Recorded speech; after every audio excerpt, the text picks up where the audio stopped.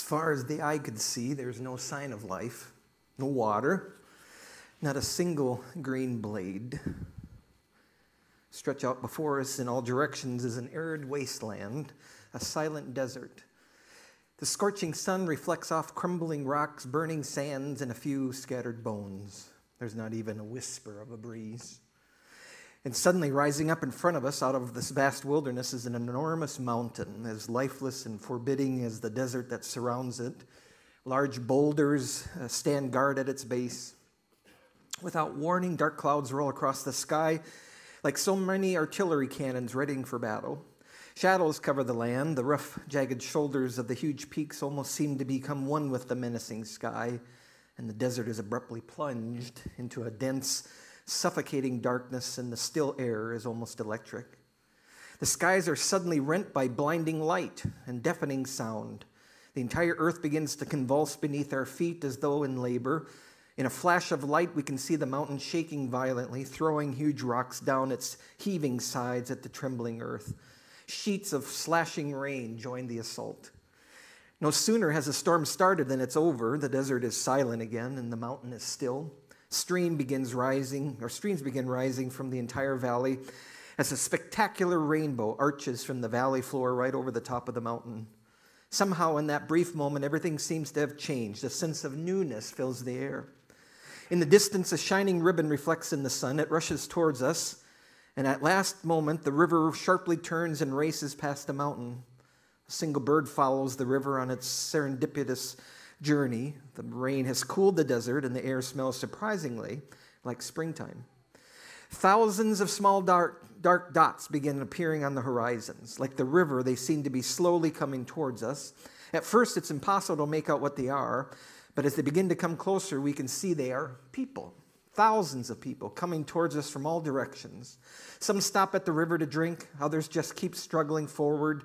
Those who are able to help the feeble and the small children over the rocks, they walk right past us and begin scaling the boulders at the foot of the mountains.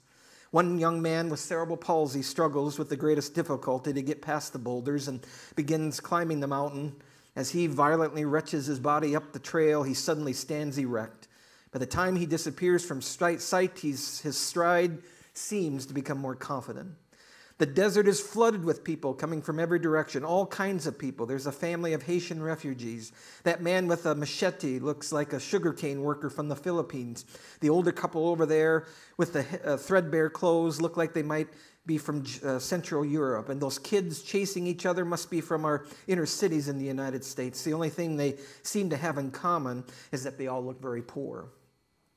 A group of 3 men and 2 women who look like they are from Central America are having particular difficulty getting started up the mountain. They are chained together at the ankles, scarcely alive. Others help, and they finally get started up the trail. They only take a few steps when they stop abruptly in the middle of the trail. They stand staring at one another, absolutely dumbfounded. Their ankle chains are lying open on the ground. A scream rings out behind them. I can see, shouts a middle-aged black man who literally throws down his cane and runs straight up the mountain. He doesn't even bother to use the switchbacks. The shout brings the small group of Latin Americans back to life. They begin spontaneously singing and dancing right in the middle of the switchback, their faces transformed with jubilation. A thin Indo-Chinese woman slips behind them, holding her dead, emaciated body close to her breast, her baby. She looks up at the startling surprise at the celebration. She seems totally incapable of comprehending this explanation of emotion. Then above the singing and shouting, an infant's cry can be heard. Good timing. Then above the singing and shouting, an infant's cry can be heard. Dancers immediately sense what is happening, and they sweep both mother and child in their celebration, singing and dancing. They climb the mountain together.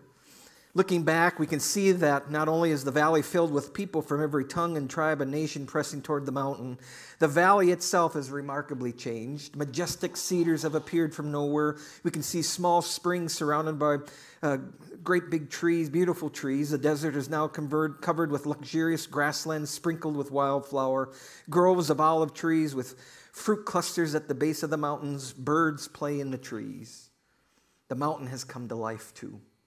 A single blade of grass has sprouted into the middle of the trail. The face is carpeted with rich vegetation and flowering shrubs.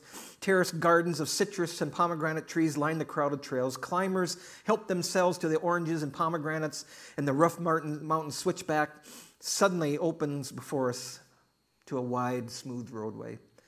As the first climbers reach the rim of the mountain, they find themselves on a vast plateau.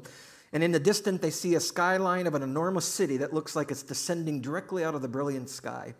The city glistens in the sunlight with jeweled loveliness, like a bride waiting for her intended. It looks like it's made of transparent gold. The jubilant crowds, arms around each other, wind their way through Edenic gardens, chanting further up and further in. The gates of the city glow like blazing pearls. They seem to lift their heads in respect as the immigrants enter. As the throng moves through the gates, there appears to be a tremendous homecoming. People begin coming up different trails, run to embrace loved ones as if they haven't seen them for a long time. Sons and daughters, brothers and sisters, mom and dads, grandparents act as if they're home at last. And the best of all, seems like everything's come to life again. The past, the present, and the future have become one. 1,000 voices in 100 different tongues sing an incredibly lovely song. In one street, some spontaneous folk dancing begins.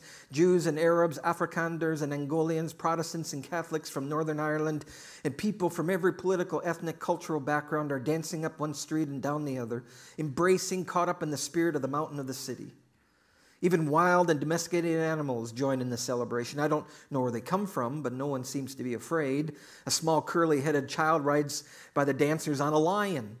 It's like a circus, a family reunion, and a meeting of the United Nations all at the same time. The dancing columns sing at the top of their voices, follows the lion and child. They enter the city. A small group stops dancing and starts dismantling some military weaponry found outside the city. It looks like they are trying to fashion some missile casings into pipes to construct an irrigation system for raising water from the valley below. The boy and the lion leads the celebrants into a huge square into the center of the city. Every tree in the vast square is decorated with lavish garlands of flowers, welcoming the guests. Beds and spring blossoms raise their heads and join the chorus of welcome. The atmosphere is in the square hangs heavy with the fragrance of springtime and a growing sense of anticipation. And underneath the trees are hundreds of long oak tables beautifully decorated with fruit and flowers. They are covered with large jugs of wine and plates stacked high with bread. The entire square looks like a gigantic wedding reception. A solitary figure puts down his shepherd's staff, picks up a towel, and prepares to serve the guests. People begin filling the square. As they enter, their jaws invariably drop in wonder at the stunning beauty and the gracious hospitality. But the singing only stops for a moment. Part of the procession is still following the boy on the lion toward the head of the square. There at the very center of the city, a serene crystal river flows from a brilliant light which illuminates the entire city. Somehow the mountain, the city, and the river are all one. As the procession approaches, we see a small group of people having enthusiastic foot races along the river. A line of crutches and canes mark their track. An elderly American couple sit down on a bench in the sun in front of the temple and watch a group of kids from England and Ireland playing together. Everywhere you can hear those who have been in prison rejoicing. They keep shouting over and over again, all oppression is ended, all sins are forgiven. Following the child, they crowd along the riverbank to give grateful thanks. Some are still singing, others are quietly praying, still others with faces almost on fire with joy, extend their hands toward the heavens with praise. The singing and the praising and the laughing and the crying all blend into beautiful harmony. And over a period of what seems to be hours, thousands come to the river, kneel down to pray, and go away renewed. In the square, a child's voice suddenly rings out above the happy sounds. Proclaim the feast of the Lord. And people begin moving toward the tables. The poor, the oppressed, the forgotten ones are made the special guest of honor. Quietness settles in the entire assembly. The child speaks again with great reverence. Here on Mount Zion, the Lord Almighty will prepare a banquet for all nations of the world, a banquet of the richest foods and finest wines. Here he will suddenly remove the cloud of sorrow that has been hanging over all nations. The sovereign Lord will destroy death forever. Now at last God has his dwelling among men, he says. He will dwell among them, and they shall be his people, and God himself will be with them. And he will wipe every tear from their eyes. There shall be an end to death, and no more mourning and crying and pain, for the old order has passed away. And then he sat on the throne and said, "Behold, I am making all things new." Pretty cool vision of heaven in the last day. It's written by Thomas Sine. It's one of the most books that influenced my life back in the early 80s. And he wrote that chapter. I remember reading that chapter and just feeling how wonderful and beautiful that was, and all the people that will be there with us. Now, I don't know if that's all that's going to exactly happen, but that's some of the descriptions that we read about in the Bible. But it captures your attention about that day and how we should long for that day. What would it be like? We talked about 11 different, or 9, let's see, 8, let's see, I got 20 of them, 9 different things last week about what heaven will be like. This is a beautiful description of that. We have a few more to add to that today as we begin to conclude this series. So what will it be like? Number 12, building off of last week, we will see our friends and family there. A woman suddenly passed away, and all of a sudden she appears before the pearly gates. Boom! And there was Peter sitting at the desk. And she goes, "Where is this heaven?" He goes, "Yes, it is, ma'am. Yes, it is. Welcome to heaven." She goes, "Oh, this is awesome." She says, "What do I need to get in?" He says, "It's really simple. You just need to spell the word love." She goes, "Oh, that's awesome. Love, welcome to heaven." He says, "I'm so glad that you made it. You're going to love it up here." And so they talk for a little bit. And Peter says, "Tell you what, I need to go do an errand. I need to talk to the angel Gabriel for a minute. Can you watch the desk while I'm gone? I'll be right back. Don't worry. You know how it all works. You just tell them that they need to spell love, and boom, everything's taken care of." And she says, "I know, I'm kind of nervous about that, but I guess I can do that." So he takes off, and she's sitting there for a while, and luckily no one came. All of a sudden, boom, there was her ex-husband, and he was not a very nice man. And she goes, "What are you doing here?" And he's going, "What is this place? This is really awesome, gnarly." And she goes, "And Lois, what are you doing?" I said, "This is heaven." "How did you get in here?" She said, "I don't know, but this is going to be awesome." And she's just dejected, and she does, "I can't believe this." And he goes, "What do I got to do to get in?" She goes, "Cal, you just got to spell a word." He goes, "That's it?" "Yep." "Well, what's the word?" And she goes, "Czechoslovakia."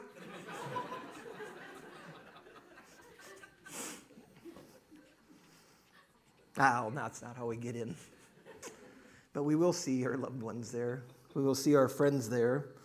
There are going to be a lot of people in heaven, all over the world, from all over the world, every generation since the beginning and time of earth. In Revelation 7, verse 9, it says, "After this I looked, and there before me was a great multitude that no one could count, from every tribe and nation and people and language, standing before the throne and in front of the Lamb. And they were wearing white robes and were holding palm branches in their hands." There's such a great multitude, it says, that no one can count, from every tribe and nation and people and language standing before the Lord. Now, that's great. It's going to be people from all different backgrounds that had served the Lord and followed him. Our loved ones who follow Jesus will be there as well. In 1 Thessalonians 4, verse 16 through 18, it says, "For the Lord himself will come down from heaven with a loud command, with the voice of an archangel, and with the trumpet call of God, and the dead in Christ will rise first. And after that, we who are still alive and are left will be caught up together with them in the clouds to meet the Lord in the air, and so we will be with them forever, with the Lord forever. Therefore, encourage each other with these words." Not everyone we know will be in heaven, only those, it says, that are in Christ, those that followed Christ and surrendered to his lordship during this world as we lived here. But our loved ones that did that and our friends that did that, we will be able to see them. And we will be able to recognize them. We will know who they are. In Luke chapter 9, there's a little story there, and Luke 9, verse 29 through 33. And Jesus went up to a mountain. He was praying. And it says, as Jesus was praying, the appearance of his face changed, and his clothes became as bright as a flash of lightning. And it says 2 men showed up, Moses and Elijah, and they appeared in glorious splendor, talking with Jesus. And they spoke about his departure, which he was about to bring to fulfillment at Jerusalem. And Peter and his companions were very sleepy, but when they became fully awake, they saw his glory and the 2 men standing by him. As the men were leaving Jesus, Peter said to the Master, "Is it good for us to be here? Let us put up 3 shelters, one for you, one for Moses, and one for Elijah." So an exciting moment can you imagine waking up to that and seeing that? But the point of this is they recognized them. They knew who they didn't have pictures of Moses and Elijah on their walls, but they were able to recognize them, who they were. You'll be able to recognize people. Moses was one of the most influential leaders, and Elijah were some of the most influential leaders in the Old Testament of the Bible, and they've been dead for a long time. But these disciples knew who they were. And perhaps it's a clue what heaven will be like. We will recognize and know people, and especially our loved ones. Now, we don't know what they're going to look like. Some think that they'll look like they're in the prime of their life, but we'll recognize them. You'll see me with hair, or otherwise you won't have any hair. Maybe heaven, everybody's bald, right? And so you're the ones that have been cursed all your life. But you'll be able to recognize me with my long, flowing blonde hair running through the woods. But you'll see each other and you'll meet each other. I picture my grandparents sitting under a tree in those old iron outdoor chairs, and there they are. Oh, here comes the kids, just like they would do on the farm or in town. Somebody asked, what about babies? And especially, what about babies that die inside the womb? Well, we know them. In 2 Samuel 12, verse 23, it says, now that he is dead, this is King David talking, now that his little boy is dead, why should I go on fasting? Can I bring him back again? And then he says, I will go to him, but he will not return to me. That was one of the first mentions of resurrection, or at least an afterlife in the Old Testament of the Bible, that David would see his young boy once again. He seems to suggest that he won't see him in this present life because he will pass away, or he did pass away, but he will recognize him in the next. One of our good friends, her mother was passing away, and she had 2 miscarriages during her life. And right before she passed away, she got really excited. She says, I see the kids. I see the kids. And then she died. There's life in the womb. We have to protect that. They're human beings. And you will see them again in heaven. A near-death experience I was reading about, there was a lady, older lady, that was in a coma with an illness for weeks. And one of her best friends had passed away during that time period, so she didn't know that she had passed away. And right before this lady died, she woke up, and she says, oh, I see my mom, and I see my dad. And then she says, Elma, what are you doing here? And then she closed her eyes and died. You'll see people and recognize them in heaven. One 92-year-old lady quipped, I hope I die soon, or my friends are going to think that I didn't make it.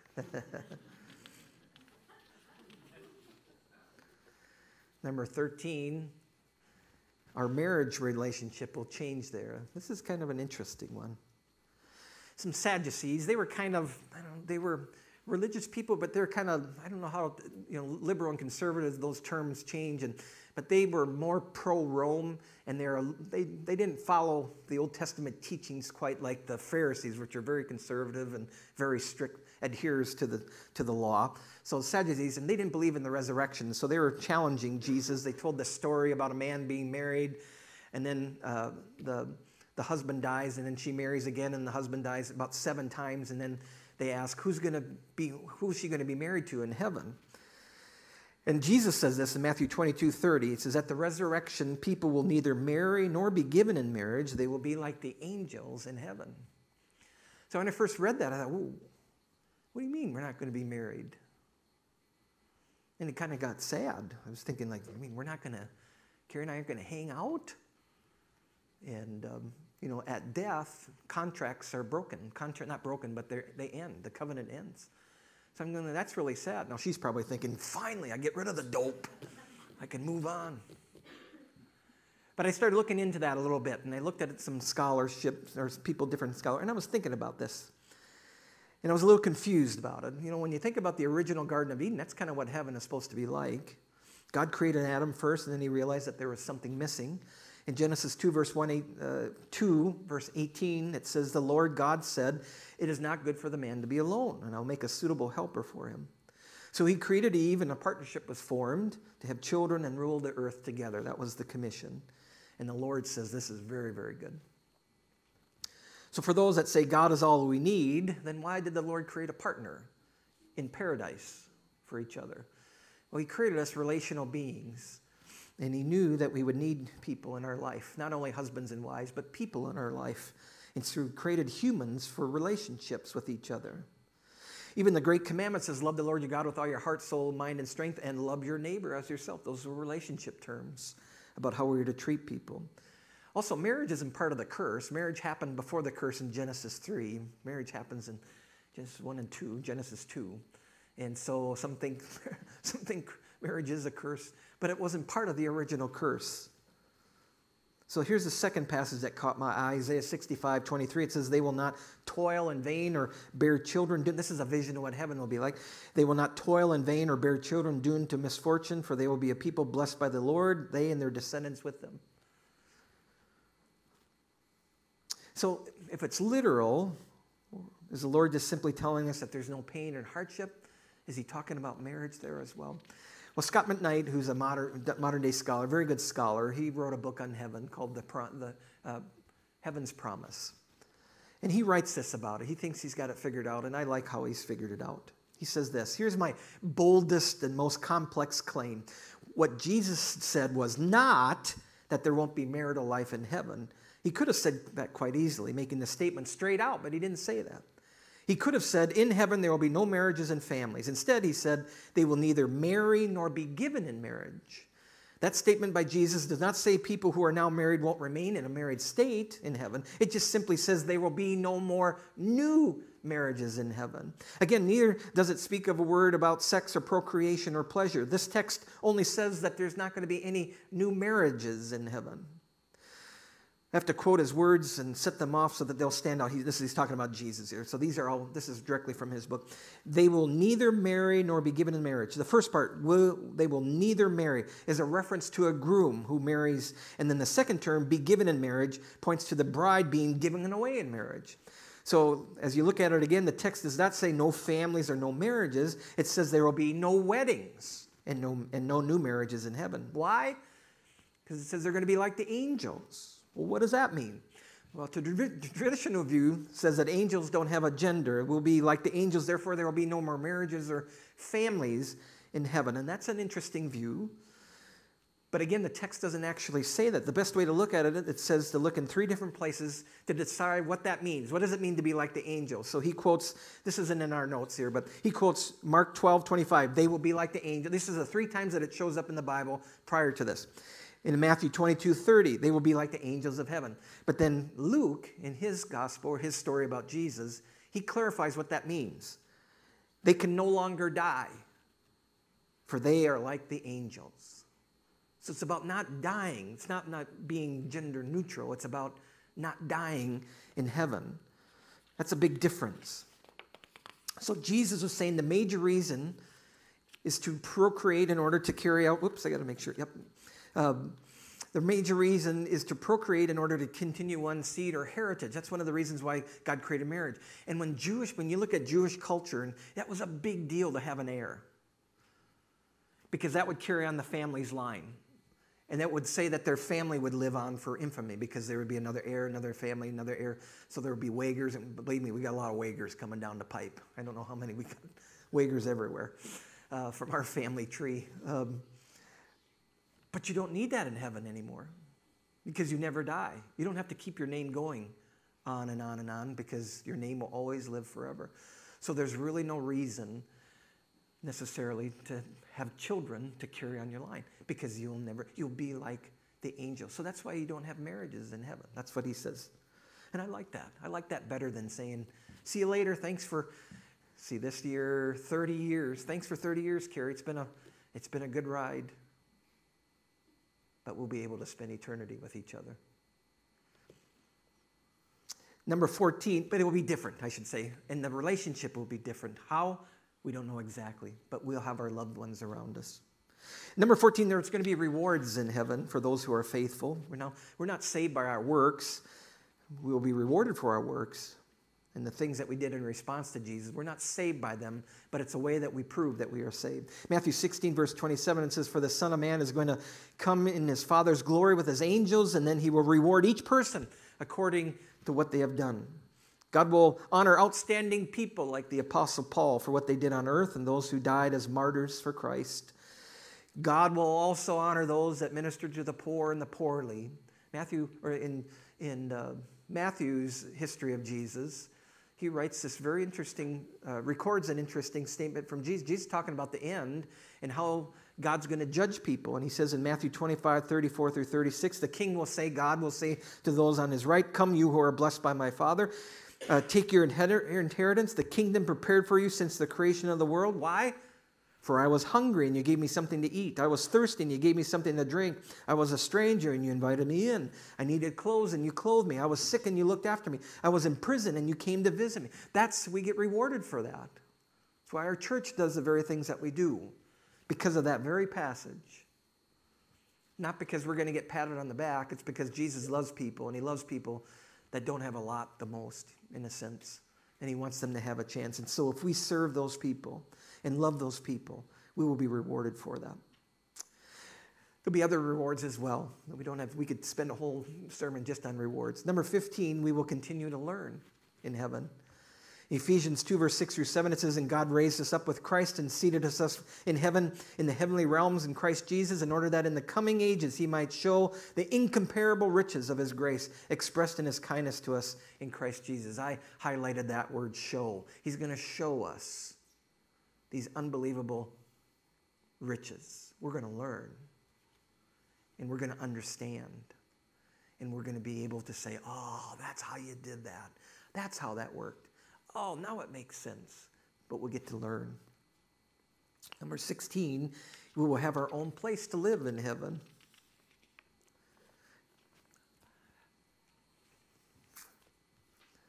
John 14, verse 2 through 3, Jesus talking to his disciples before he's going to be arrested and then eventually crucified. So they were kind of nervous about that. And he's trying to reassure them. He says, my Father's house has many rooms. For not so, would I not have told you that I'm going there to prepare a place for you? And if I go and prepare a place for you, I will come back and take you to be with me, that you also may be where I am. Now there's a single place called the Father's house, which is eternal in heaven. And then there's plural places, rooms. It says there's going to be rooms, which are the dwellings of God's people. So basically Jesus is saying that heaven, there's going to be a lot of rooms, and we'll be able to reside in heaven with our Lord. The Old Testament vision of heaven says in Isaiah 65:21, they will build houses and dwell in them. It goes on to say that they won't be taken away like invaders would come and take over. But there's this idea that you're going to have your place, your own place, and you'll be able to dwell there. Mine's going to be on a lake, steam rising off, loons calling in the morning, fish jumping. We don't need to eat fish anymore probably, but that's my vision. A beautiful lake, Minnesota Lake, and go down and drink the water. And you have different visions as well. Different place. We will have a place to dwell. Number 17, there will be eating and drinking there. Isaiah 25:6, on the mountain of the Lord Almighty, you prepare a feast with rich foods for all peoples, the best of meats and the finest of wines. Isaiah 65, it says they will plant vineyards and eat their fruit. In Revelation 19, blessed are those invited to the wedding supper of the Lamb. A lot of food up there. I like that. Revelation 2, to him who overcomes, I give the right to eat from the tree of life, which is the paradise of God. Lots of eating, and yet it won't get fat. That would be even better, because you have glorified bodies. But it's taste. There's pleasure in taste, and so I like spicy foods or curry or Thai foods or salt on a steak or whatever. But you'll have those senses. We'll be able to eat. Number 18, animals will be there. Part of this is a vision of peace between people that were at odds with each other, but part of it is if they're not going to be there, then why use them as an example? Isaiah 11:6, the wolf will live with the lamb, the leopard will lie down with the goat, the calf and the lion and the yearling together, and a little child will lead them all, just like Tom Sine wrote in that little essay. So there'll be animals, and you won't have to be afraid of them, and you get to wrestle with lions, and they'll lick you instead of bite your head off. Isaiah 65:25, the wolf and the lamb will feed together, and the lion will eat straw like an ox. We had a Dr. Shimefalabah. We call him Dr. Shim because they can never pronounce it. Awesome man, Christian man. He was our vet. Not too far away. He retired many years ago. But when we had to put our animals down, we would go in and he would pray. We'd circle the little animal, a cat. It was typically a cat, a couple cats. He says, let's pray for Kirby. And Kirby was one of my, we didn't put Kirby down, he passed away. Taco was one that we had to put down. Taco we found at a Taco Bell. So what do you call him? Taco. It was a crazy cat. And she had to be put down. So he said, let's pray. And he said, God, I thank you for animals. And I thank you for the pleasure they bring us and the camaraderie and the good times. And when we cry, we can, he just goes on. It's a beautiful prayer. And we're so grateful to be able to see them again in heaven. Thank you, God. We pray now you watch over Taco. Amen. It's really quite moving. And the little kids were kind of put at ease. And then we left the room and said goodbye. But we'll see Taco again. And hopefully he will be sane, because he was a crazy cat. He should be sane. Well, there will be animals there, and we don't know exactly how that looked, but there will be animals there. Number 19, there will be joy and laughter. Isaiah 35:10, his vision said, or prophecy said, those the Lord has rescued will return. They will enter Zion singing. Everlasting joy will crown their head. Gladness and joy will overtake them, and sorrow and sighing will flee. You know what a great, how fun it is just to, we were laughing, Carrie found a book, and my sister-in-law, Kathy, would get our kids together, and then she put a little book together for our, it's Father's Day and Mother's Day. And it was just, Carrie found it as we were cleaning our house for graduation and weddings. And so she was reading, and she just starts bursting out laughing. And so they would ask kids. It's actually a really great practice to do with your kids. But Kathy would just ask questions. So, how do you know? What does your mom do what does your dad do when he's really happy? He claps really loud and says, "Yippee!" That was one of the things. And one of them, I can't remember. It was Brandon. What does your mom do when she's mad? She goes over and smacks us. She's never, ever done that. And then what does mom do when she's happy? She goes and smacks Carson or something like that. You're going like, what? We just started laughing. Oh, it was funny. One of the ones Brandon said was, what does your dad do when one of them said, what does your dad do when he gets really mad? He gets really quiet or something like that. How do you know that your dad is happy? And he goes, he's had his pills. That's what he wrote. Oh, we were laughing so hard at that. It was so cute. I had anxiety back then, and I'm sure I probably said, these are my happy pills. So I'm not on any other pill. I'm not on any right now. But it was really, that laughing, the point is that laughing feels so good. There's going to be joy in heaven. And those endorphins that we have right now, we're just going to feel so overwhelmingly joy, like a good laugh. And number 20, we will continually thank God for heaven. In Revelation 7:10 through 11, and they cried out with a loud voice, salvation belongs to our God, who sits on the throne, and to the Lamb. All the angels were standing around the throne and around the elders and the four living creatures, and they fell down on their faces before the throne, and they worshiped God. We're going to be so grateful, and we're going to thank God. He's going to be present with us. We're going to have that intimate relationship with him, but we're going to continually thank him. That's what worship is. Worship is not just coming and singing songs. It's an expression of our gratitude to God. That's why we should sing them with as much vigor as we can, because it's an expression of our gratitude. And we'll do that. And we'll do that continue. It's not like we continually sing. I'm sure there'll be festivals that we come and just praise God for all the things that he's done. And it's going to be people from all over the world. One of my favorite singers are African singers and their harmonies when they sing together. And I'll listen to that on YouTube sometime. But all the nations will come together with all their music and will praise God. Now, doesn't that sound like a good place to go? We don't have to fear it. God's got an unbelievable place. We try to describe it, and these are little samples of what it'd be. But it's going to be a great place, and we don't have to fear it. We don't have to fear it. In fact, Paul, as he's writing to a church in Colossae, he says, you know what? You guys are saved now. Jesus Christ is resurrected from the dead. What should you do from this point on? And he says this, since you have been raised to life, new life with Christ, what should you do? Go around belly aching about all the stuff that you don't have? He says, no, set your mind on things above. Set your sights on the realities of heaven, where Christ sits in the place of honor at God's right hand. Think about the things of heaven, not the things on this earth. For you died to this life. And your real life is hidden in Christ, in God. And when Christ, who is your life, is revealed to the whole world, you will share in his glory. Keep your mind focused. Set your mind on things above, not on things below. For you died, and now your life is hidden in Christ. That's where our joy, that's where our hope comes from. So think about heaven. Think about heaven often. That's the big bottom line that I want you to understand. Think about heaven often. Jesus is preparing a place for us. He knows what he is doing. He is the son of a carpenter. He is also the son of the Creator. It's going to be outstanding. Don't miss out on heaven. Don't miss it for the world. Let's pray. Gracious Heavenly Father, thank you for allowing us to get a glimpse of what heaven is like through the prophets and through the New Testament writers, through the vision that you gave to the Apostle John. And I know, Lord, I probably messed up some of it, but at least it gives us a glimpse of what it's going to be. It's just going to be fantastic.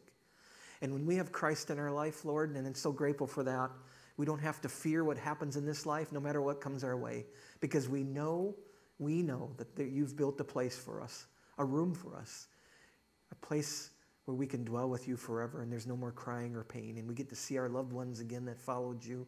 How exciting that will be. Help us have that sense of excitement and live with that sense of excitement every day of our life. Maranatha, come, Lord Jesus. Amen. Thank you, everybody, for listening. Thank you for being here today. Hope you have a blessed day next week. I was going to talk about hell. I still might, but it's Father's Day, so I don't want that to be a bummer. But you got to know about that as well. But anyway, come back next week. It will be great to be in the presence of God and think about heaven. It's a great place. God bless you.